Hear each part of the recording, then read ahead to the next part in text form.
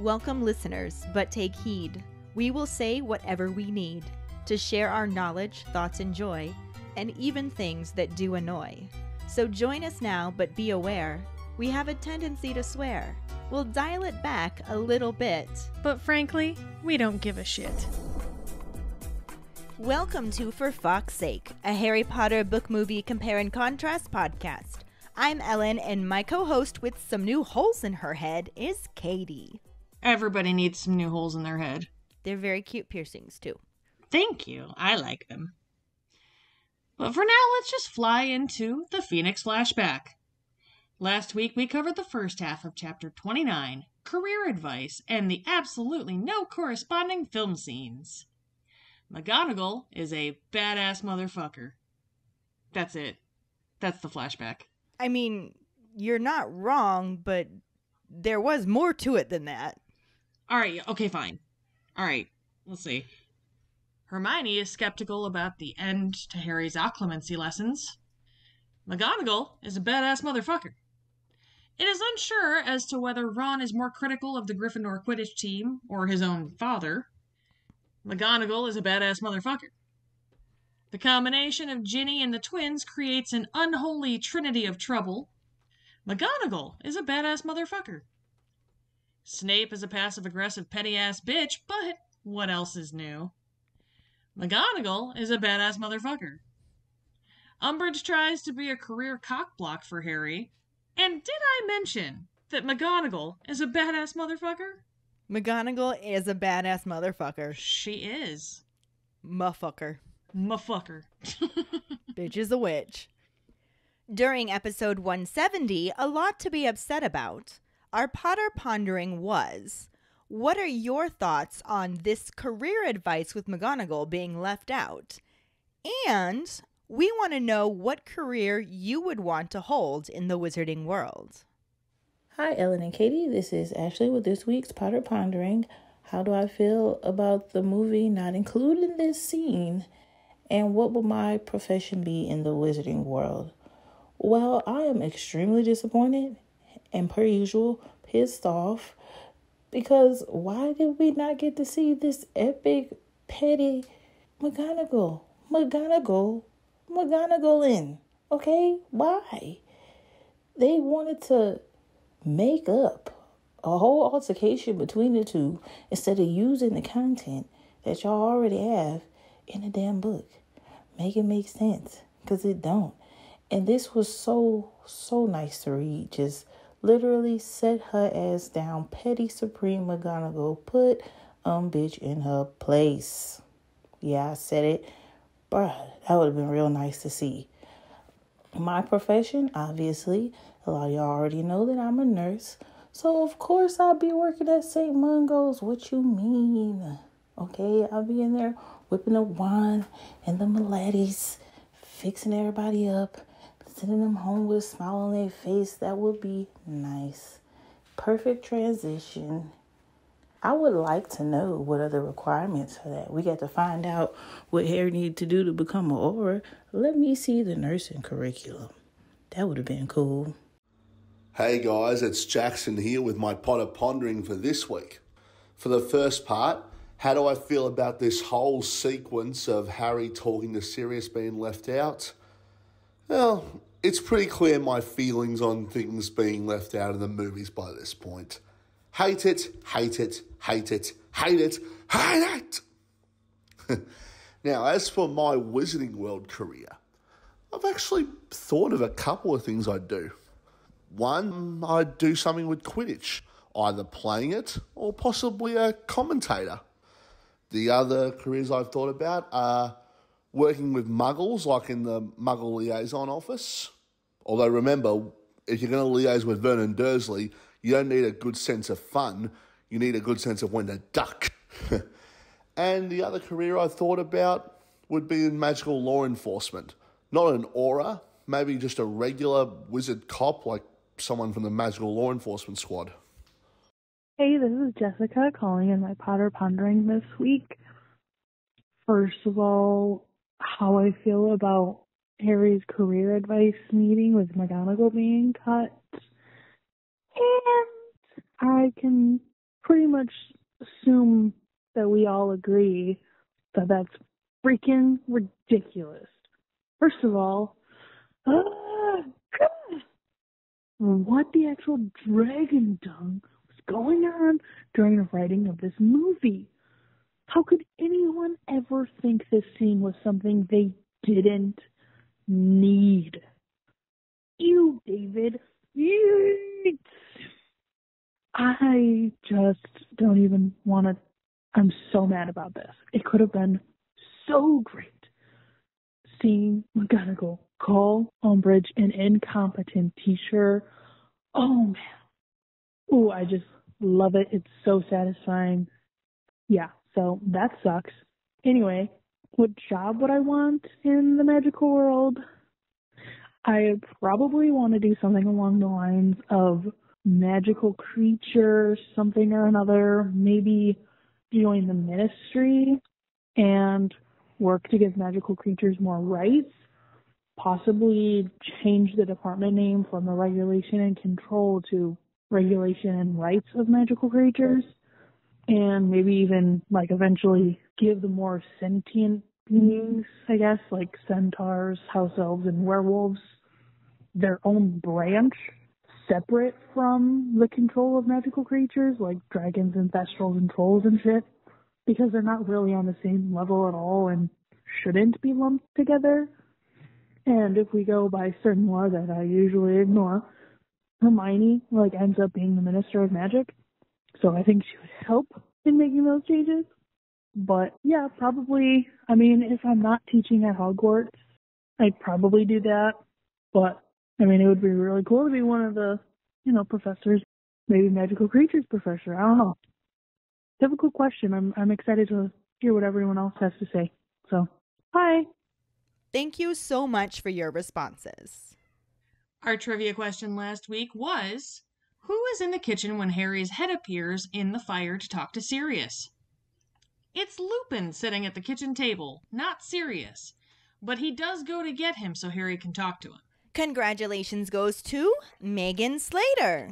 Woohoo! She is up to 3 weeks in a row. I think she can keep this going. Do you think she can keep this going? We shall see. For now, let's dive into the second half of Chapter 29, Career Advice, and the corresponding film scenes that don't really correspond or really fit anywhere else. Chapter 29, Career Advice, Part 2. As Harry hurries down the corridor, he can hear Umbridge and McGonagall shouting at one another, and the former is still breathing like she ran a race when she arrives in Defense Against the Dark Arts that afternoon. As they are all getting their books open, Hermione again tells Harry that she hopes he has thought better of his plans, since Umbridge already looks like she's in a bad mood. She does occasionally glower at Harry, who just keeps his head down as he imagines how McGonagall would react if he gets caught trespassing in Umbridge's office just hours after she vouched for him. He considers returning to Gryffindor Tower and just hoping for a time during the summer holiday to talk to Sirius, but the very idea feels like a lead weight in his stomach. Plus, Fred and George already have the diversion planned, and he's set with the knife from Sirius and his invisibility cloak. He is still concerned about being caught, and Hermione keeps reminding him about Dumbledore sacrificing himself so Harry could stay at school, begging him not to do it. He isn't sure what to do, and Ron isn't really willing to give his opinion one way or the other, though he does tell Hermione to give it a rest since Harry can make up his own mind. His heart starts racing as they leave the classroom, and partway down the corridor they can hear the unmistakable signs of the diversion. When Umbridge hurries out of her classroom and heads the opposite direction with her wand out, Harry knows that it's now or never. Hermione gives a final plea, but Harry is decided and runs off to Umbridge's office. He hides behind a suit of armor and pulls his cloak and the knife out of his bag. Once invisible, he creeps back to her office door and slides the blade of the knife into the crack of the door. With a tiny click, the door swings open and Harry ducks in, closing it behind him. He moves to the fireplace and finds a small box containing flue powder. Crouching down in front of the fire, he sticks his head in and drops a pinch of the powder onto the logs. They burst into emerald green flames, and he clearly says number 12 Grimmauld Place. Though he has traveled by flue powder before, that was his whole body, and it is an extremely weird feeling for only his head to spin through the flames. When the spinning stops, he opens his eyes to see that he's looking out of the kitchen fireplace at the long wooden table, where a man is looking at a piece of parchment. Harry calls out Sirius's name, but it is Lupin at the table. He looks shocked to see Harry's head in the fire and asks if everything is all right. Harry says it is, but he fancied a chat with Sirius. Lupin is confused, but gets to his feet to fetch Sirius, who is currently looking for Kreacher. Harry waits as he hurries out of the kitchen, wondering why Sirius never mentioned how uncomfortable it is to speak from the fire. A few moments later, Lupin returns with Sirius, and they both kneel down by the fire and look at Harry with concern. Harry explains why he's there and what he saw in the pensive. Neither man speaks for a moment, then Lupin quietly speaks up to tell Harry not to judge his father by what he saw there, especially since he was only 15. Harry points out that he is 15, and Sirius speaks up too to explain that James and Snape hated each other instantly, that there was a lot of jealousy and Snape was really into the dark arts, which James always hated. Harry points out that he attacked Snape for no reason, just because they were bored. Sirius responds that he's not proud of it, and Lupin explains that James and Sirius were both very popular and could sometimes get carried away. Sirius cuts him off to say that they could actually be arrogant little Burks, and Lupin smiles. Harry mentions how James kept messing up his hair, and the two men laugh, remembering their friend. Lupin asks if he was playing with the snitch, and Harry confirms this, also calling him a bit of an idiot. Sirius agrees, saying they were all idiots, though less so for Moony. Lupin points out that he never tried to stop them from messing with Snape, and Sirius tells him that he did make them feel ashamed about it sometimes. Harry then brings up how his father kept looking at the girls by the lake, and Sirius shrugs, commenting on how James couldn't resist showing off when Lily was around. Harry then asks why she married him since she hated him, but Lupin and Sirius both explain that she didn't and started going out with him in their 7th year when his head deflated a little and he stopped hexing people for fun. Harry asks if that included Snape, and Lupin admits that Snape was a special case, since he never missed an opportunity to curse James either. When Harry still looks concerned, Sirius tells Harry that James was the best friend he ever had and a good person who grew out of being an idiot. Harry heavily agrees, adding on that he just never thought he'd feel bad for Snape. This makes Lupin ask how Snape reacted, and when Harry tells them that he ended occlumency lessons, both men are outraged and insist that Harry needs to go back to him and insist he start the lessons back up. Harry says he can't do that, Snape will kill him, but Lupin just sternly reminds him that nothing is more important than him learning occlumency. Harry is annoyed but agrees that he will try. They are cut off when he hears some distant footsteps and asks if Kreacher is coming down the stairs. Sirius says he isn't, that it must be someone on Harry's end, so Harry declares that he better go and pulls his head out of the fire. He feels the weird spinning feeling and then finds himself in Umbridge's office with just enough time to pull his invisibility cloak over himself as Filch opens the door, thrilled that he has approval for whipping. He finds a piece of parchment in a desk drawer, kisses it, then hurries back out, clutching it to his chest. Harry jumps to his feet and hurries after him, after making sure he's completely covered by his invisibility cloak. Once on landing down, Harry pulls off the cloak and shoves it back in his bag. He joins up with what seems to be the rest of the school, including teachers and ghosts, standing around the walls in a ring which is covered in something that looks like stink sap. They're watching Fred and George, who are cornered by the inquisitorial squad. Umbridge, who is only a few stairs in front of Harry, addresses the twins, wondering if they think it is amusing to turn the corridor into a swamp. Without an ounce of fear, Fred tells her that it is pretty amusing. Filch shows up with the form and begs her to let him whip them now. She agrees and tells Fred and George that they're about to learn what happens to wrongdoers in her school. Fred insists that he doesn't think they are and turns to George, saying he thinks they've outgrown their full-time education. George agrees, and they decide that it's time to test their talents in the real world. Before Umbridge can say anything else, they raise their wands and say Accio brooms. After hearing a crash in the distance, Harry ducks just in time to avoid Fred and George's broomsticks flying down the corridor to the twins. When they stop in front of them, they both mount their broom and tell Umbridge that they won't be seeing her and to not bother keeping in touch. Fred then looks around at all of the students and announces that they can get their own portable swamp from their new premises for Weasley's Wizarding Wheezes, number 93 Diagon Alley. George adds on that they will give special discounts to Hogwarts students who swear they will use the product to get rid of Umbridge, who he calls an old bat. Umbridge shrieks for someone to stop them, but it's too late as Fred and George kick off the floor and hover 15 feet in the air. Fred looks across the hall at Peeves and instructs him to give her hell from them. Peeves, whom Harry has never seen take an order from any student, sweeps his hat off in salute as Fred and George fly out the open front doors to tumultuous applause. The movie section picks up right after Harry is told to leave Snape's office after their disastrous occlumency lesson.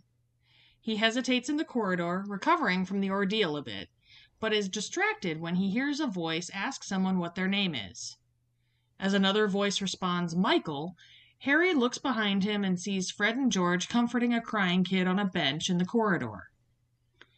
They are showing the boy their own scarred hands, letting him know that it isn't as bad as it seems and is fading already. Harry begins to walk towards them, but before he can say anything, they are interrupted by a him him, and all look to the end of the hall to see Umbridge standing in the doorway. Harry takes several steps towards her, and Fred and George get up and stand behind him as Umbridge informs Potter that she's told him before that naughty children deserve to be punished. She gives a self-satisfied little smirk before slowly turning and walking away. Fred tells George that he's always felt their futures lie outside the world of academic achievement, and George responds that he's been thinking exactly the same thing. Yeah, so part of the reason why we pushed this movie section to this part was because it really didn't fit in with last week, and that one was getting kind of long anyway. That's what she said.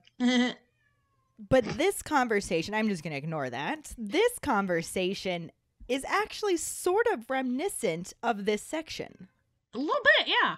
In some of what that is said, like, in 2 sentences. And that is about it. Other than that, this whole movie section, I say whole movie section like it was longer than 30 seconds, but it didn't happen in the book. It doesn't really fit in anywhere. Mm-hmm. But it kind of matches this towards the end, so you'll see the ding adjacents when we get there. Yeah. The book chapter picks up right as Harry's rushing out of McGonagall's office, not wanting to make any kind of eye contact with Pepto-Bismol in any way, shape, or form, because fuck that noise. I mean, who would want to? Aside from Filch. But he's weird.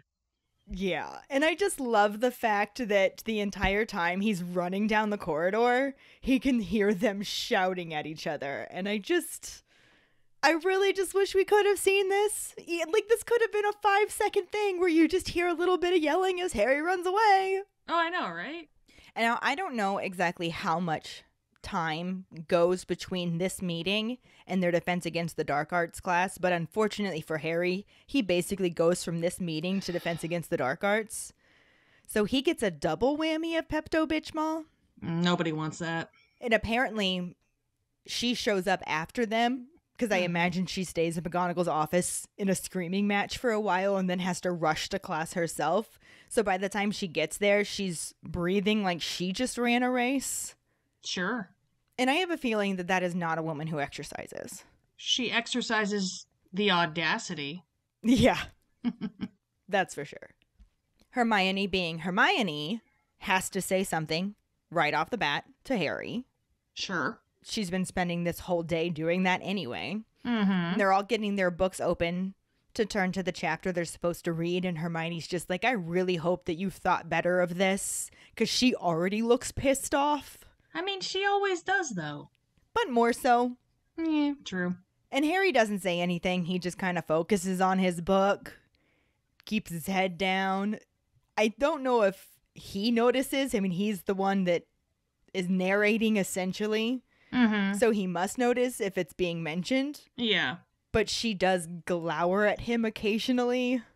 Pepto-Bismol, that is. Probably Hermione too, but Probably normal for both of them to do that, really. Yeah, especially considering what he's planning and what he just came from. Mm-hmm. But he just sort of pretends he's reading his work. He's probably actually trying to read that chapter, but all he can do is think about what McGonagall would do if she finds out he gets caught trespassing in Pepto-Bismol's office right after she vouches for him. Yeah, it's not going to be a good look for him. That's for sure. This is not one of his smartest ideas. For many levels. Yeah. I think that's an understatement. But he does consider just going back to Gryffindor Tower, hanging out in the common room, calling it a day, and hoping that he gets a chance to talk to his dogfather sometime in the summer about what he saw. But even just thinking that causes him to feel like there's a lead weight in his stomach. Mm-hmm. And it's definitely steering him towards do the thing, Harry, do the thing. Yeah. Harry, yes. Yes, exactly. Especially since Fred and George already have this whole diversion planned, and he's got Sirius's pocket knife and his invisibility cloak with him. I mean, he's practically done it at this point, so why not actually do it? Everything seems to be coming up Millhouse for him, I gotta say. Right? That's... He is obviously still concerned about getting caught. And then Hermione has to keep reminding him about how stupid it is. The big thing she's saying now is Dumbledore literally sacrificed himself so you could stay here at the school, and this is a really poor way to repay him. Like, don't do this. This is really dumb, Harry. Harry, no. But Harry, yes, though. Yeah. To be fair, he isn't 100% admitting that he's already decided. Boy has already decided. Mm-hmm. But in his head, he thinks he hasn't. Yeah. And it's not helping that Ron won't really give his opinion one way or the other. The closest he comes to taking sides is just telling Hermione to give it a rest and saying that Harry can make up his own mind. Yeah. Which is basically Ron saying, go ahead and do it, Harry. Let's be honest. I mean, was Ron really going to tell him not to, though? No.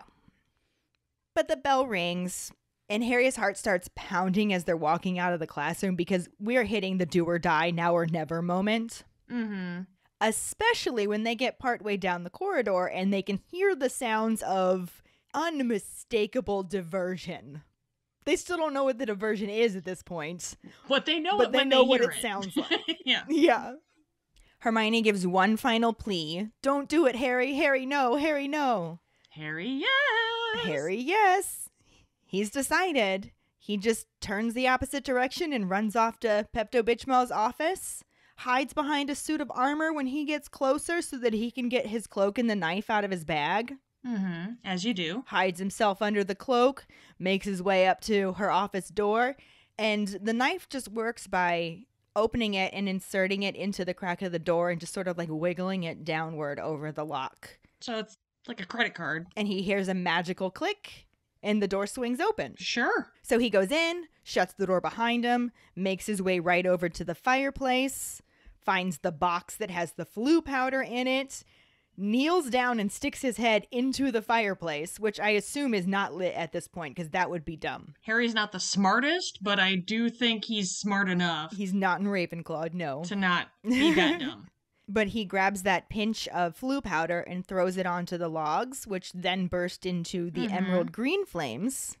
And since his head is already in the fireplace, it just immediately starts doing that spinning thing the moment he says number 12 Grimmauld Place, which he does so very clearly and does not end up with his head floating in a Nocturne Alley fireplace. Always a good thing. Yes. So he has traveled by flu powder before and isn't completely unfamiliar with that spinning sensation that happens. But this is the first time that it was just his head. And apparently that's even weirder, which I would imagine would be the case. Yeah, I'd imagine so. I don't know that I could do that. Just knowing that, like, my body is unprotected behind me somewhere would freak me out. Yeah, I wonder if it like actually detaches your head briefly or if there's like some weird magical connection. Like the whole thing is just very odd. Even if it doesn't actually detach your head, which, I mean, that seems odd. But even if it doesn't, it's still like your head is still in this fireplace and you don't know what's going on behind you, and I don't like that. No. That makes me very nervous. No, and it's not like he relocked the door behind him or anything. Right, of course not, because why would he? That's just silly. But, like, he seems to have this habit of putting his head places and just leaving his body, like, completely unprotected. Like, he puts his head in the pensive, as Snape calls it, and the pensive. Yeah, but I think he still, like, full body falls into it. I don't know if it's just his head hanging in the water. I always thought it was just his head hanging in the water. Because he feels the whole sensation of falling. Well, true. Whereas this time it's just his head spinning. Either way. It's still strange. And when the spinning stops, he opens up his eyes and he's looking into the kitchen of Grimmauld Place and sees a man sitting at the table. So he calls out Sirius's name, but it's actually Lupin at the table. Which was our trivia question. It sure was. He looks really shocked when he sees Harry's head just hanging out in the fireplace. And it, of course, wants to know if everything's all right. Like, that is the first question you ask somebody who illegally uses flu powder. Sure. To come talk to his dog father. Yeah. Why not, right? Harry assures him that everything's fine. He just fancied a chat with Sirius, because that's practical. No big deal. Lupin is rightfully confused, but is also smart and says he'll just go fetch him, tells him that he's currently up in the attic looking for Kreacher. And Harry just sort of waits as Lupin hurries away and eventually comes back. And in that time, though, he's just like kneeling on the floor of Umbridge's office with his head in the fire. And he's like, how come my dog father never mentioned how uncomfortable this is? I don't know. Maybe he just likes being on his knees. Maybe. So he didn't think it was that uncomfortable. Who knows? Just saying. We don't know what Sirius does. No judgies. No way. But when Lupin comes back with Sirius, they both kneel down next to the fire to be closer to Harry and look at him with concern, which is what you do in this situation. It's completely understandable. Definitely. And so Harry tells him, because he knows he has limited time and has already lost probably about 5 minutes of the 20 that Fred and George guaranteed him. So he explains just, hey, yeah, this happened, and I saw this in the pensive. And just, you know, regales them with the whole tale that I'm sure they remembered, but also probably didn't impact them the same way it impacted Snape. Like, this was just Tuesday to them. Yeah. They were just kind of like, meh, it was another day. Although Tom called in the Pondering last week. And he made a really interesting point about how the reason this was Snape's worst memory wasn't because he was bullied. He said he was pretty sure that they all did worse to Snape than that. Like, he brought up the fact that they sent him down the Whomping Willow when Lupin was actually a werewolf. Yeah, very true. And he thinks that this was Snape's worst memory because he called Lily a mudblood. You know, that's a really good point, actually. And it would make sense. Yeah. Considering all of the guilt that he feels for Lily. Yeah. I liked that. And the one downside about us inserting the ponderings right before the episode goes out is that we don't always have a chance to respond to them. So I wanted to make sure to mention that because I thought that was a really neat point. Yeah, I like that. I like that a lot. Headcanon accepted. Fuck yeah. Thanks for that one, Tom. Well done, sir. You're a gentleman and a scholar. Yep. But anyway, Harry explains this whole story, and neither Lupin or Sirius have anything to say at first. And then Lupin finally just says, I really hope that you don't judge your father by what you saw there. He was only 15. And Harry's just like, what the fuck? I'm 15. Yeah. It's a very boys will be boys. Which is a fair point. Like, oh, your dad, he was just such a pip. When it really, it's like, Yeah. And to be fair, they both had very different upbringings. Yes. James's upbringing definitely came with some audacity. Yeah. And Harry's didn't really. James Potter and the audacity of that motherfucker. Right? But Sirius also speaks up to kind of explain that James and Snape hated each other instantly. Because there was a lot of jealousy on Snape's part, and Snape was so into the dark arts, which is something that no matter what else he did, James has always hated. So it was just like this instant clash. Which I get. but that doesn't make any of that okay. Oh, no, it By any didn't. And that's means. exactly what Harry pointed out, because he just said, yeah, but he attacked Snape for no reason, just because you said you were bored. Yeah. And Sirius says, well, I'm not proud of it. And then Lupin speaks up again to kind of explain that James and Sirius were both very popular and very good at pretty much everything, so they could sometimes get carried away. Sirius then corrects Lupin and says, you mean we could be arrogant little Burks? I mean, that's a nice way of putting it, sure. Yes. And they clearly, despite knowing that they were little assholes, have fond memories of this time, because now both men are kind of smiling. Oh, yeah, they're all wistful. Especially when Harry mentions that James kept messing his hair up even more. And then they actually laugh about it, and Lupin was just like, oh my gosh, was he playing with the snitch too? And Harry was like, yeah, he sure was. I thought he was kind of an idiot. Yeah. And Sirius was just like, well, yeah, we were all idiots. Maybe not Moony so much. But Lupin wasn't going to really accept that pass, because he was just like, I never tried to make you stop messing with Snape. I could have stood up. I could have said something. I just sat there and let it happen. And Sirius tells him, well, you did make us feel ashamed sometimes. That was something. It wasn't nothing.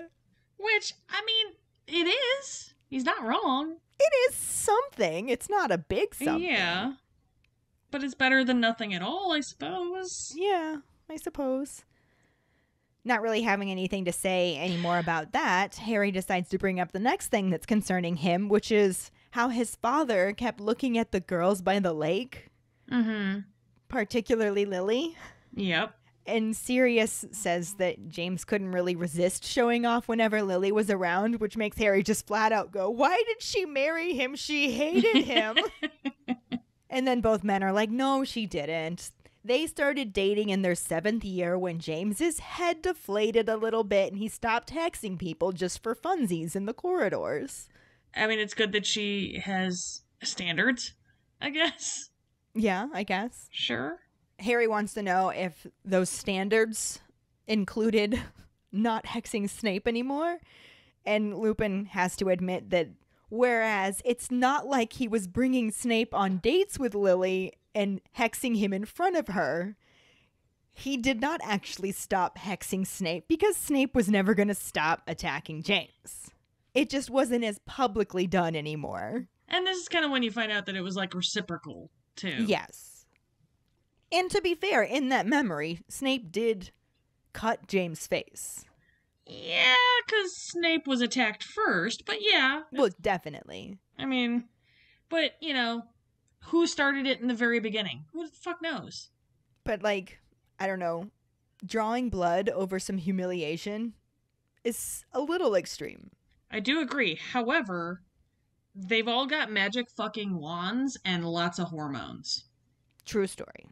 15 is tough. 15 is tough. 15 with magic? That shit's dangerous. Yeah. So far, none of what they're saying is really making Harry feel better. He still looks very concerned. So Sirius just says, look, James was the best friend that I have ever had, and he was a good person who had to grow out of being an idiot. Yeah. So by this point, Harry's just like, yeah, okay. I just never thought I'd feel bad for Snape. Yeah, that would almost piss me off more than anything. Yeah, I think that's what was really messing with him more than anything at all. Yeah. Like, what is this feeling of pity for this man that I hate? I don't like it. Like, wait a minute, he's a human too? Fuck Right? that. And when Harry brings up having emotions for Snape, Lupin's like, now that you mention it, how did Snape react when he found out you meddled in his memories? Yeah, about that. Yeah. So Harry admits that he ended occlumency lessons, threw him out of the office, and before he can say anything else about that, really, he starts to say that, like, that's a big deal. I was terrible at him, but doesn't get that far into that sentence because both Lupin and Sirius are so pissed They were like, you need to go back to him right now and insist he start those lessons back up. You have to do this. Dumbledore's going to be pissed. And Harry was like, I can't do that. He'll kill me if I go back to him. And they insist that he has to try because nothing is more important than learning occlumency. So Harry's just like, okay, what the fuck ever. I'll try. It's not going to work, but... Like, let's put it this way. Snape will kill you if you do that. We will fucking kill you if you don't. Sirius is ready to march up to the school and have words with him, and Lupin is just like, back up. If anybody's gonna have words with him, it's gonna be me. But I think Harry needs to handle this first. Yeah. And then they also planned on reporting it to Dumbledore. Look out, Harry. You've upset your dog father and dog mother. Right? Don't piss him off. Now, before they get any further into this topic of discussion, they're interrupted when Harry hears some distant footsteps and wonders if that's Creature coming down the stairs.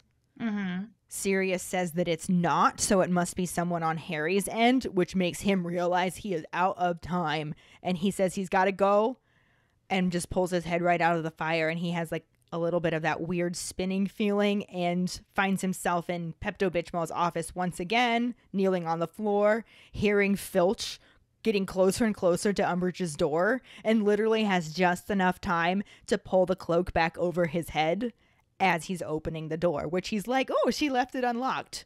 Also, definitely not in Ravenclaw, Filch. No. No. Good Lord.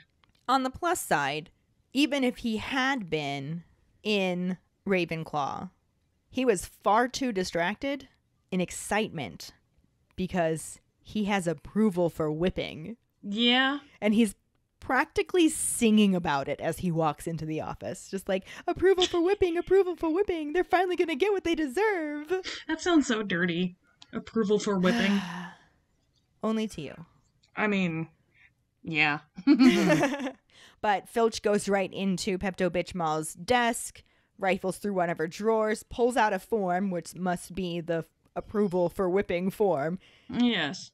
Just to make it a little dirtier for you, he kisses said form. Yeah, he does. And then clutches it to his chest as he basically skips back out of the room. Oh, he's gonna do dirty things with that piece of paper, man. Mm-hmm. And the whip that he uses. And the whip. Yep. Filch should not be around children. No, he definitely should not be around children. There's a few people in this building like that. There is. Especially this book. Yes, definitely. But needing to get out of this situation now and having got as much of the information that he possibly could, Harry hurries after him as well after he makes sure that he's still completely covered by the cloak. And he goes down the stairs towards the entrance hall, which is where everybody is gathered, and pulls his cloak off, shoves it back in his bag so that he can just kind of blend in with the crowd. And it's very similar to the day that Trelawney got sacked, the way that everybody is just like in one big circle watching what's going on, except this time that one big circle is around what they say looks like stink sap. Yeah. And it's Fred and George that are in the middle, having been cornered by the Inquisitorial Squad. And then Pepto-Bismol herself speaks up and Harry realizes that she's actually only a few stairs in front of him. Awkward. So he's basically got front row seats at this point. Yeah. Right time, right place. Right? But Pepto-Bismol wants to know if it's amusing to turn the corridor into a swamp. I mean, fucking yeah. And I know that we get something kind of similar to this scene a little bit later in the movie, and we'll come back and talk about that when we get to it in the movie, because they placed it at a time that really didn't line up with this. Yeah. As we've mentioned before. So we'll talk about it a little bit more then too, obviously. But I have to say that it wasn't this still. And that is so disappointing to me because I would have loved to see Fred look right at Pepto-Bismol with zero fear in his face to just say, yeah, pretty amusing. Now that you mention it, I'm quite tickled. Yep. And then Filch shows up with the form and he's just like, let me do it now. Let me do it now. This is just getting dirtier and dirtier. Anyway, Filch wants to whip them for their wrongdoing, and Pepto-Bismol says that they can, and she tells Fred and George that they're about to learn what happens to wrongdoers in her school. You gonna learn today. Because she's getting way too big for her blush britches. Ellen, stop. I beg of you. About to learn what happens to wrongdoers in her school, and Fred's just like, I don't think we are. Y'all fucked around, now you gonna find out. Nope, I don't think we are. No. Just turns to George and says, I've been thinking that we've outgrown full-time education. And George just like, yep, you know what? I've been thinking the same thing. Let's test our talents in the real world. Which we do kind of hear that in the movie. Yeah, it is a little bit so... similar-ish. Yeah. We're getting there. Mm-hmm. You know that Pepto-Bismol really wants to say something else, but she doesn't get the opportunity to because the twins have this plan to a T. And in unison, in their twin tandem talk, they say Accio brooms, and following the sound of a very loud crash in the distance, their broomsticks just come flying down the corridor, down the stairs. Harry has to duck to avoid getting hit by them. I really hope some people did get knocked out of the way by these brooms. Right? And then they come screeching to a stop right in front of the twins, who mount them and proceed to tell Umbridge that they won't be seeing her and not to bother keeping in touch. Fuck y'all and this popsicle stand. Yeah. That's basically what's going on. So long, and thanks for all the fish. Then what is quite possibly my favorite part of this section, just the way it ends. It's just such a great little mic drop moment for the twins and Peeves. Because firstly, Fred announces to all of the students that if any of them would like their own portable swamp, they can get it from their new premises of Weasley's Wizarding Wheezes at number 93 Diagon Alley. George tacks on that they will give special discounts to any Hogwarts students who swear they're going to use the products to get rid of this old bat. God damn it, they're awesome. Right in front of her. Right in fucking front of her. Which, of course, makes that old bat shriek for somebody to stop them, but they've already kicked off the ground. They're hovering 15 feet up in the air because, castle. Nice tall ceilings. Very lofty. There's no seizing the boys at this point. Let's just say No. And before they make their grand exit, Fred looks across the hall at Peeves, who's just hovering there watching the mayhem, and tells Peeves, "Give her hell from us." Mm-hmm. I love that line. And Peeves takes off his hat and holds it to his chest in a salute, in a promise that, he will. And Harry's just shocked because he's never seen Peeves take an order from a student before. Right? That's some top tier fuckery right there. I love it. There's some kindred spirit happening here. Mm-hmm, for sure. And then they fly right out the open doors of the castle, off into the sunset as everyone applauds. Again, we do get something kind of similar in the movie. It's just not the same, and we'll talk about it more then. Yeah. Boo hiss. But what we do have to talk about now is the movie section picking up right after the clusterfuck that was Harry's last occlumency lesson with Snape. After being told to get the fuck out, Harry does so and finds himself in the hallway when he hears someone get asked for their name. A small voice says Michael, and Harry turns to see the twins comforting a sobbing young boy. Side note. We should probably bring this up now. Yeah. I literally thought that he was saying Nigel. It does sound like Nigel. I will admit to you, it does. I turned on the captions specifically for this reason, because it's a different kid. It is a different kid. It's not the kid we thought was Nigel. No. But the captions do have him as Michael. So that's what I was going by. Yeah, well, Michael, Nigel, either way, neither one of them were in the books. So, meh. So fuck that kid. That's not how it happened in the book. Yeah, well. Tell this part to join the fucking club. But anyway, the twins are trying to lighten this kid's spirits by showing off their own deformities and attempting to convince him that permanent scarification isn't really all that bad. No, chicks dig scars. Yeah, the pain goes away after a while. You're fine. Don't be a bitch. Come on. Harry starts in their direction, but is stopped by his balls retreating right back up into his body at the sound of Pepto-Bitchmol's passive-aggressive expectoration. That's coughing, for anyone who's wondering. Him. Him. This brings all of their attention to the doorway she's standing in, just looking like the biggest bitch to ever have bitched. So Harry starts in her direction, followed by the twins, when she tells him that, as previously mentioned, bitches get stitches and permanent disfiguration. And then, with the shittiest of shit-eating grins, turns on her heel and pieces out. Which is kind of similar to her saying that students who misbehave at her school are going to find out what happens to them. Fuck around and find out. Bitches get stitches. Not really, though, but kind of. I mean, exactly. It is ding adjacent. Naughty children deserve to be punished. That's creepy. She's creepy. Yes, she really is.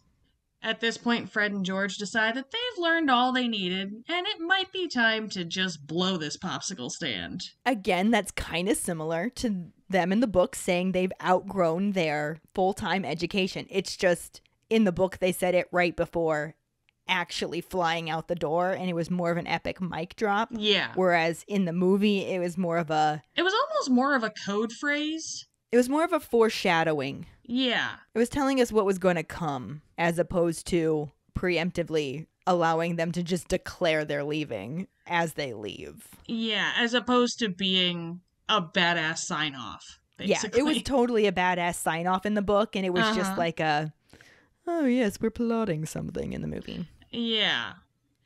And of course we didn't have a Peeves or anything, so it's not like they could say shit to him, but... So disappointing. I know.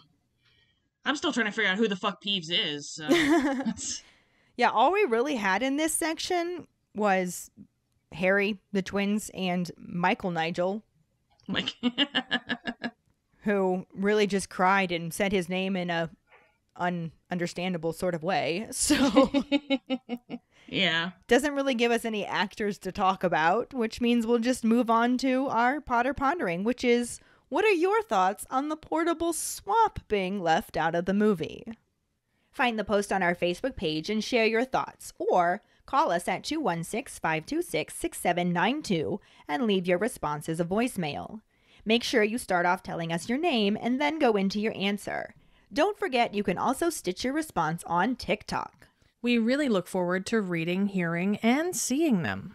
This will bring us to our Sorting Hat story, which is from Carrie Choquette. She writes, "Hello, my name is Carrie Choquette.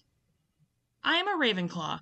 I have a walnut wand that is 13.75 inches with a snallygaster heartstring core. A snallygaster is a bird lizard that has similar characteristics of a dragon.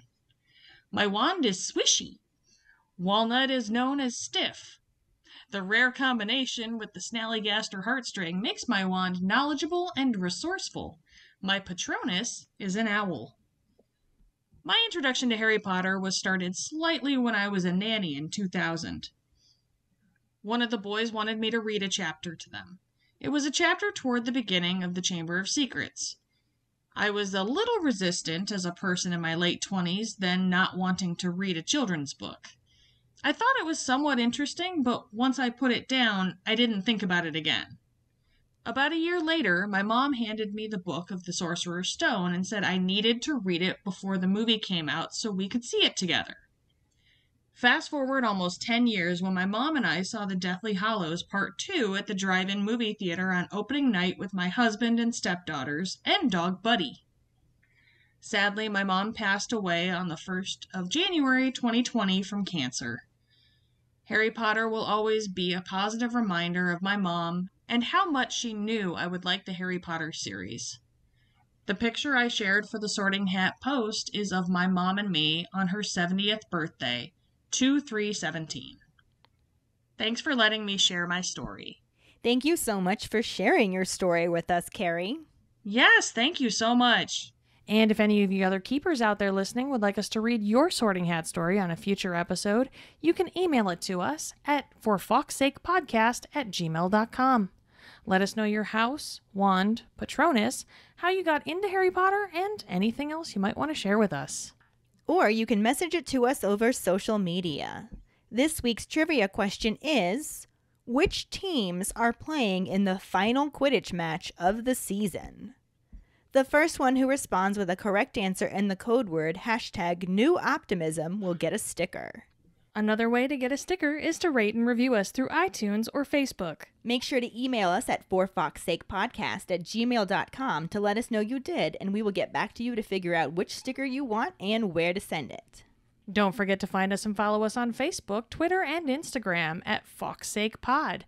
Following us on Podbean at fawkesakepod.podbean.com will get you the episode as early as possible and give you a leg up in answering the trivia question. You can also go to our website at forfawkesakepodcast.com to check out our For Fawkes Sake and Harry Potter related merchandise for sale. Don't forget to subscribe to our YouTube channel where we post our weekly podcast episodes, cooking show episodes, vlogs, bloopers, and other random videos. If you would like to support us as a patron, you can sign up on patreon.com/FawkesSakePod. $2 and up a month will get you some awesome perks like For Fawkes Sake swag, access to patron-only Facebook groups, chats, our Discord channel, virtual hangouts, and more. As always, any support you can give is greatly appreciated, even if it's just telling your Harry Potter friends about us. And if you don't have any Harry Potter friends, there's another reason to join our Patreon, because you will meet some of the best Harry Potter people ever. I mean, just the best people ever, really. There's that too. Period. End of sentence. And join us next week when we talk about the first half of Chapter 30, Grop, and no corresponding film scenes, since the only ones that do actually correspond with the second half of the chapter. Thanks for listening. We hope you hear us again. I'm Katie. I'm Ellen. And in the meantime... keep calm and Harry on! Oh, for fuck's sake.